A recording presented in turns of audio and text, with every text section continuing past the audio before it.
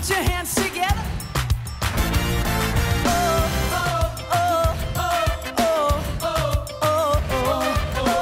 Hi, my name is Kimberly Adams, and I am your host of the Daughters of Zion talk show.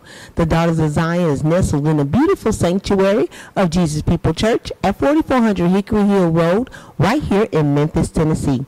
Before we get started, I'd like to introduce to you our distinguished guests for this evening. First, on my close left, is Sister Tiffany Austin. Hallelujah. Next to her is our awesome Angela Jones. Good morning. Welcome, ladies. Welcome, ladies. It's going to be another awesome show for you this evening, where we'll be discussing the woman of the Bible, Jezebel. Jezebel. The title of today's conversation with these great women will be How to Know the Wrong Influence. How to know the wrong influence. Now, Sister Tiffany, of course, we'll start off with you.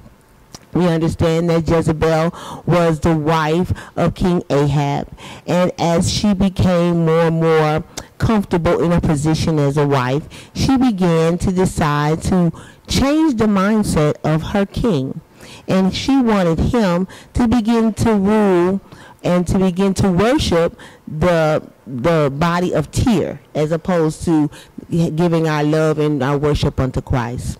Talk about it a little bit, how it's important as a woman of God and as the wife of a man that is a ruler over your home or a ruler over any business. How important is it that we stay grounded and understand that we have to always keep God first?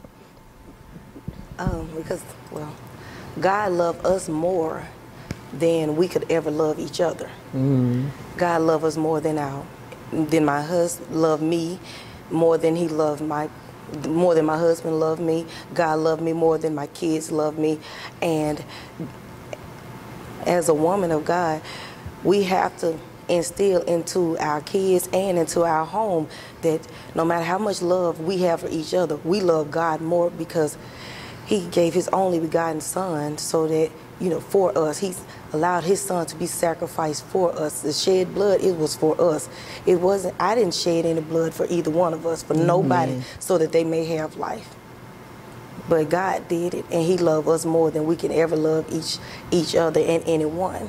That's why I feel so much compassion when we have loved ones that has passed away. God's word said weeping may endure for a night, but joy cometh in the morning. And that's what helps me, because I know that God loved them way more than I could ever love them.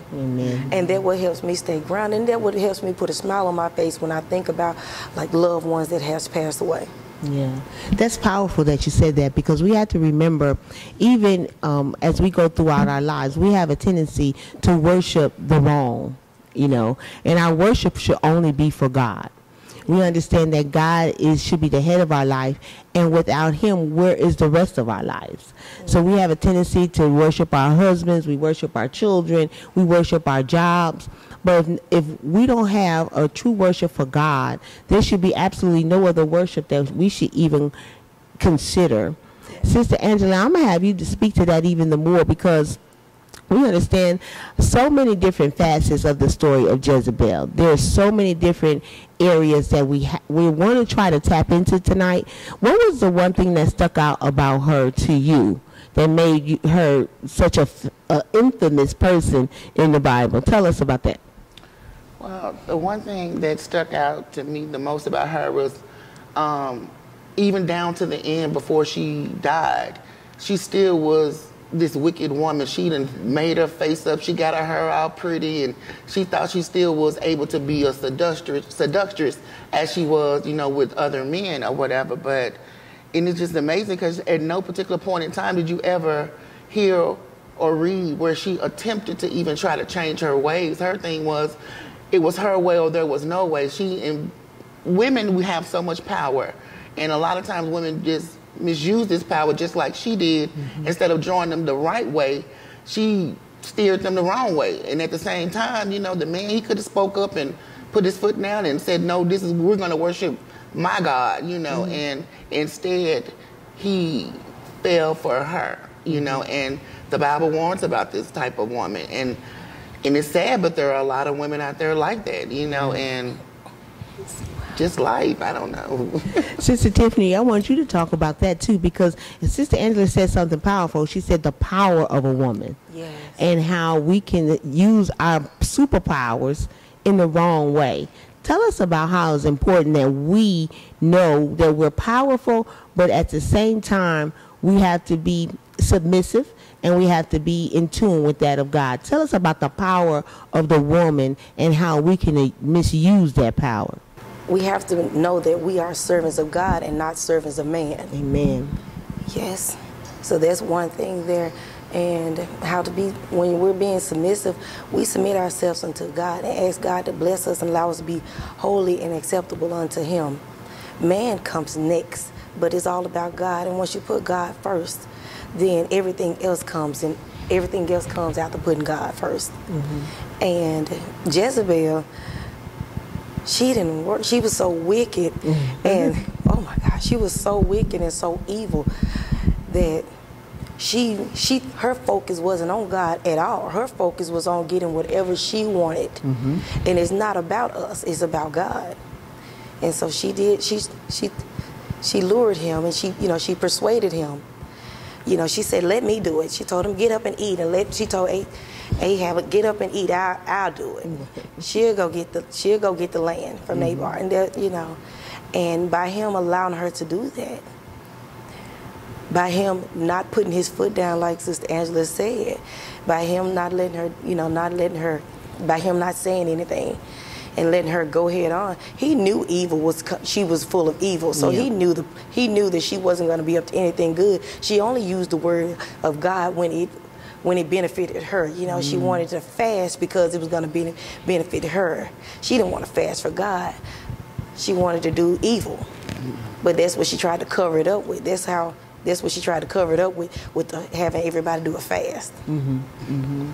That's great that you mentioned that. She knew, and actually you said how he knew mm-hmm. all along, every step of the way, that nothing good is going to come of this.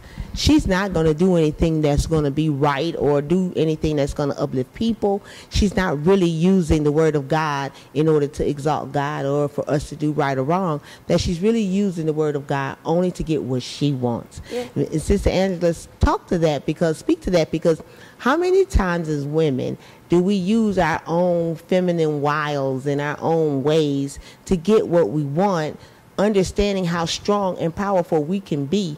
Tell us how important it is that and how do we get to the point that we can use our powers to do the right thing as opposed to use the powers that we have in order to continue to do wrong? Wow. I remember we talked about something similar to this in Sunday school. Like, it takes too much time to be evil, Amen. And when you're using your powers as a woman in the wrong way, you got to think on that thing for a minute and figure out how you're going to do it. You got to check the person out and see how they going and get in their vibe and whatever, when you can just easily turn around and do the right thing. Right. And, sometimes doing the wrong thing, it backfires on us. And so, when you put that out there, the saying, you reap what you sow. So when you're doing someone like that, you can imagine it's going to come back around to you, but it's not going to come out the same way you put it out there. But you're going to get that back. So the same way you're using and manipulating someone else is going to do the same thing to you. But the thing is, can you handle it when it comes back to you the way you put it out there? Right. Yeah. And we always talk about giving it out and dishing it. But can we take what we really dish? Can we take the things of evil and give it to someone but can't receive it back? And that's powerful that you make mention of that, because I like when Sister Tiffany said that Ahab had an understanding that nothing about Jezebel was going to turn out right. But at the same time, he still followed her. Talk about that. And I want you to kind of put on your psychologist hat now and tell me a little bit. What makes people know someone is not right, but they still allow them to get away with everything that they do? The flesh. Wow. Talk about the flesh. That's the flesh. And, Jezebel was a seductress, mm-hmm. And women and men, but we're talking about her. So women, they have, we have this, we can get the man, and we have this about us, and we can do this, and we can do do that and have the man looking and following. And she used everything that she could to continue to have him with, like we say, with his mouth wide open, just following and just looking. Right, you know what I'm right, saying? right. And she did it. And he knew she was up to no good. But by being her, and he's continued to watch her. And you know what? Sometimes when one person is doing wrong, and if you want to be a part of that too, you're gonna jump in too, or you're gonna be a part of the crowd. But you may not get your hands dirty, but you're gonna be standing there in the midst of it. You know what I'm saying? Yeah. And that was him. Uh-huh. And that was him. He knew she was the wild one. Wow. She was the one that, he couldn't predict what she was going to do. No one could predict her. Right, right. Yeah. So she was that spontaneous, that spark that popped up with all evil and everything else around her. And he was attracted to that. Mm. There was that flesh. That flesh have to die daily. Mm-hmm. There was that flesh. Right. And by him marrying her, knowing the kind of woman that she was, he was allowing the enemy to overcome him. He was giving the enemy power. When he married her, he gave the enemy power. Wow. Woo, you opened some doors there when you said you give the enemy power when you allow the flesh to make that decision, to make our decisions. And to speak to that a little bit, because how do we make sure that we keep the flesh in subjection so it does not make the decisions as opposed to God making our decisions? How do we get strong enough to beat back the flesh? Because Ahab couldn't. He allowed the flesh to roam, seeking whom he could devour, seeking what he could take over. Tell us, how do we get strong enough that we can start to beat back the flesh? Wow. There are several ways we can get stronger to beat the flesh. One is you have to build a relationship with God. Amen. The second one is reading your word, meditating on that word. Fasting is another way. And as a parent, and we can let our flesh overcome us even with discipline our children. Because we can love our children, but the love that we have for our kids is kind of similar to this false love. You think you really love them, like Ahab thought he was loving her. So that's how you allow people to get away with things, because I really love them and I just want to make them happy, this and that. But all the time, you're trying to please man. You're not pleasing God. And even I've gotten to the point in the past couple of years, even with dealing with my kids, Lord knows sometimes it hurts to discipline them or to say certain things or to stop certain things, because you want to see them be happy. But sometimes what they're doing to be happy is not pleasing to God. And when you're the head of the household and you are the woman of your house, or even if you're the man of the head of the house, you have to make sure things are right, make sure the kids are doing, because you're going to be held accountable for that, especially when you know better. Right. And you see it's going on and you're not saying anything. You have to be the one to step in like, Lord, I know this ain't right, because I got to please God. I don't have to please my kids, because when I go there tomorrow, I ain't got to look for my kids put me in heaven or hell. So I'm looking for the Lord Jesus Christ. So that's how you overcome the flesh. You have to pray on that thing. We seriously pray on that, because we need help, because the kids don't come with instructions. Life doesn't come with instructions. So you have to make plans and do things accordingly. Lord, help lead and guide and direct me. That is so true. Lead, guide, and direct me each and every step of the way. We need that daily. Like you said, the flesh dies daily. Amen. And you got to let that flesh die daily. Let the inner man grow each and every day. It's a continual it never stops. It never stops. And we have a tendency to think that We arrived. So now that we've gotten a little bit of word under our belt, and now that we're doing things that are super godly, we're the super Christians, then now we think that the enemy can't seep in and devour. We let our guards down, thinking that we can stand up against anything. And we learned, I think it was last week in a Sunday school lesson, that, God tells us to flee, or actually Paul told us that we need to flee fornication. But it's not fornication, it's all sin. We need to run from it, because we're not as strong as we think we are. And but there are ways that we can become stronger. Just because you become stronger doesn't mean that you still want to take on the flesh, or you want to take on the enemy. But there's ways that we can make sure sure that we are strong enough that we can walk away, that we can get away from them. And Sister Tiffany, talk even more about Jezebel, because not only was she evil and that she was a seductress and she wanted things her way, but she was so evil that she was willing to kill in order to get what she wanted. How many people talk about how we have a tendency to kill relationships in order to make sure we have what we want in a relationship? You know, I can come between people because the enemy loves to break up relationships, not just man and woman, but friendships and family relationships. The enemy loves to break that up. How can we make sure that we don't allow the enemy to seep in and make us try to break up relationships, even with people, even with our children? You know, we can pit one child against the other. How important is it that we stay grounded in God and we understand that love is what we need to interject and not a spirit of hate and kill? We ask God, creating us a clean heart and renewing us the right spirit. We got to have our hands clean. Amen. And by me saying have our hands clean is trying not to pin one person against the other one. I always come at people with the love of God. Try your best to be Christ-like. Jezebel's hands was so filthy, the dogs wouldn't even eat them. Her hands and her feet and her skull was left. Amen. The dogs didn't even want to devour that. And I was reading and I said, wow, the dogs didn't even take her hands, because her hands was full of wickedness. Wow. It didn't take her feet, because those feet was, to me, was just like Satan's feet when he was going to and fro where he wanted to go. He was traveling the earth going to and fro when he went to God. And God told him, try my servant Job. Those was the same feet. And I said, you know what? Jezebel was nothing but the devil. And the dogs didn't even want that in their stomach. I said, wow. I said, wow. I said, Lord, help me with this, because I was reading and I said, oh my gosh, those hands was just full of wickedness, full of evil. Right. Those was murderous hands. Them dogs didn't want that in their belly. Them feet, they was trotting to and fro. Them Satan feet. Them dogs didn't want that in their belly. My God, my goodness. Left it right there. Oh my goodness. I got a picture, you know, in my mind. You made it so vivid, because you're right. She was so filthy. The dogs didn't even want it.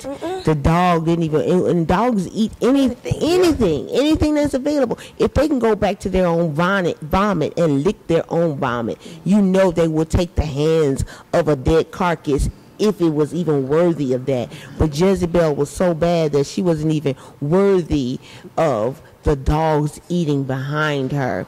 That's powerful, because we have to be mindful that we cannot fall to the wickedness of the enemy, that we cannot fall for the beauty of someone or the style of conversation or the style of dress, because we need to see the spirit of a person and walk and understand by the spirit, because to whom things are spiritual, to whom he is spiritual, all things are spiritual. So if I'm a spiritual person, I should connect with the spirit of a man or the spirit of a woman. Talk about that a little bit, Angela, that we have to know that we have to walk in the spirit and not in the flesh, and understand that if we make our spirit stronger, that we will connect with strong spirits of God, as opposed to finding ourselves looking at the hands of Jezebel and deciding not to touch it.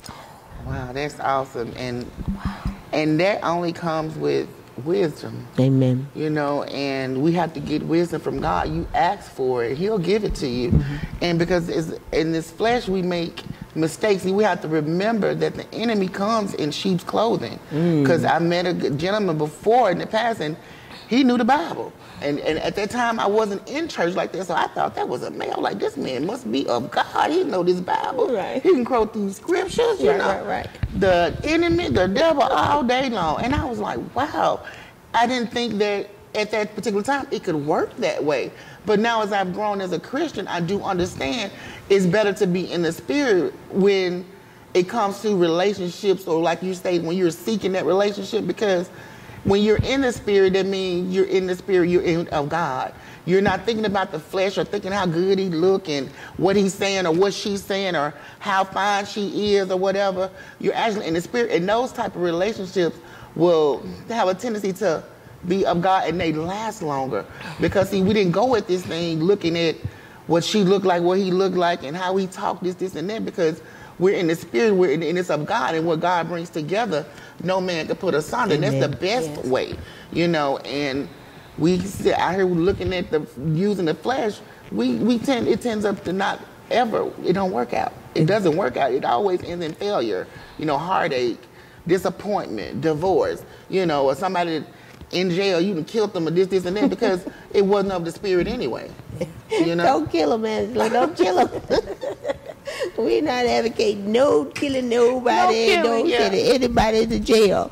But you're right in the sense that if you know what God puts together, no man can put asunder. And if we make sure that our relationships stay in the spirit of godliness, that we work and walk with a spirit of faith and love with one another, then you know no one can come in, although the enemy will try. And we have to make sure that we're not falling by the wayside by the attempts of the enemy. So tell us, Sister Tiffany, how important is it that we be a part of a Bible-based church, that we learn the word and we're able to put it on the inside of us, so when it's time to fight the enemy, and we're all going to have that time that we got to fight the enemy, and it's never a physical fight, we always fighting in the spirit. Tell us how important that word is, the word of God is, as our sword, in order to attack the enemy, the wiles of the flesh and the enemy and all that he's trying to do. Well, because we live here in this world, we have to be guarded even as we sleep. I've started now because I noticed that when I come to prayer, we're listening here. When I come here to prayer, we're listening to the reading of the word of God's word, and it's so, like I said, I feel like I'm in a like I'm in a baseball game or something. As soon as I step on the premises of this church, I go safe. You know what I mean? Great. Come into prayer, I listen to the word of God, and I go home afterwards, and they have to read this God's word, and it's so calming and it's so relaxing, and I've noticed that. I'm going home now. And when I'm in the shower, I got my speaker and I'm listening to the word of God. I'm turning that TV off, and guess what I'm going to sleep on the reading of the Bible. And I know that the more word of God that I put in me, the more word of God that's spewing out of me. And I was told that, well, you always talking about God. I said, hallelujah, because that's what's in me now. I'm putting that in me, so that's what's going to come out. And I've noticed that as the more I listen to it and the more I read, he's giving me that understanding he's starting to give me this understanding that I didn't get at first. I could read a chapter now that I've read over and over again, but by me tuning in and trying to understand it, not just listening to it because I'm going through it. Right. Because I picked that word up in a minute. When you going through it, I don't want to talk to nobody now. Usually the phone be busy, the phone ringing, I'm talking to everybody, I'm looking at everything on TV, and then as soon as I'm going through it, I don't want to talk to nobody now. Nope, I'm here to pray. I need to listen to my word. I need to get my word in me. But you know what? That's how they did. That's what Ahab did. Right. As soon as he started going through it, once Elijah told him what God told him how they was gonna die. Oh, now you want to rent your clothes. Right. Oh, you want to cry and pray because you know God see you. God know what you did. Right. Yeah. And that's how we are here in this world. We do everything and anything, and as soon as we know we're in trouble and we know God is not pleased with us, oh, let me go pick this word up now. Let me go read something. Let me go look at some old Sunday school lessons. But now it's so refreshing to go and just pick my word up. Amen. And nothing going on. Yep. Pick and learn. Amen. Not just pick the word up and try and find something that suit me and suit my situation that I'm going through. Right. I just want to get closer to God. Amen. Amen. Oh my God, that was great. That was awesome. I'm really, really impressed by that. That was really, really good. because you said so many things. You said one thing that sticks to me, that we have to be mindful not just to go to the Word of God when we go to it when we're going through it, but we need to pick up the Word on a regular basis, so we can be able to fight against the enemy and the wiles of Jezebel, who will seep in and use all of her wildly ways in order to bring down even the strongest of people that are in the Word of God. Sister Angela, if you had to leave everyone with something about Jezebel, what would you tell them about her that will help her or help us not be like her? Don't be like them, is what my pastor always says. Tell me, what would you leave with the people of God that are watching this evening? Tell them, what would you do? What would you say about what you've learned about Jezebel? Wow, what I would say about Jezebel, to be right. I mean, there's no other way to really see it. Just try to do the right thing. And I know sometimes we fall short and we're not going to be perfect, but the thing is to continue to strive to be right, because in the end, being evil as she was, it doesn't lead to a great end. You know, look at her downfall. Look what happened to her. And like she stated, she was so bad off to where the dogs didn't even want to eat her hands and her own feet. You know, you got to be pretty bad that the dogs don't want to eat your hand and your feet. You know, at one point in time, she had the opportunity to change, but she didn't take that opportunity. She didn't want to do right. At least had a desire, try to do right. Just keep trying. You mess up, just keep trying. Just keep trying. You eventually get it together. Right. You know? And when you have one thing about Jezebel, she had such hate for something or someone, or she had such hate for God and hate for the people that were wanting to worship God, that hate was all what she was fueled by. Yes. And when we find ourselves hating someone so much that we are constantly going up against them and constantly using our power as women in order to control.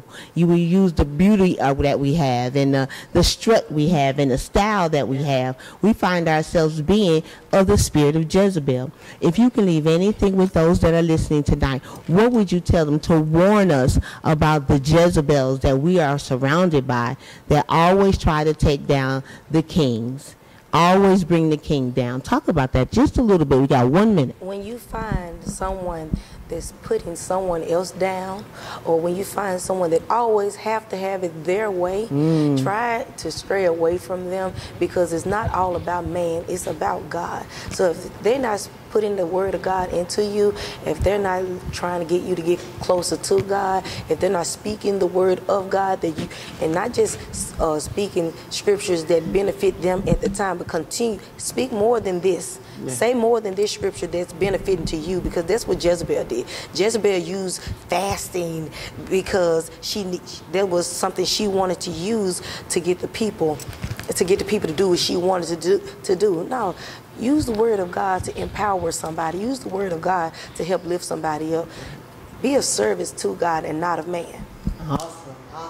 Thank you, ladies, so much for your awesome wisdom this afternoon, this evening, and how we continue to try to bring up all those that are listening. We thank you all so much for watching the Daughters of Zion talk show.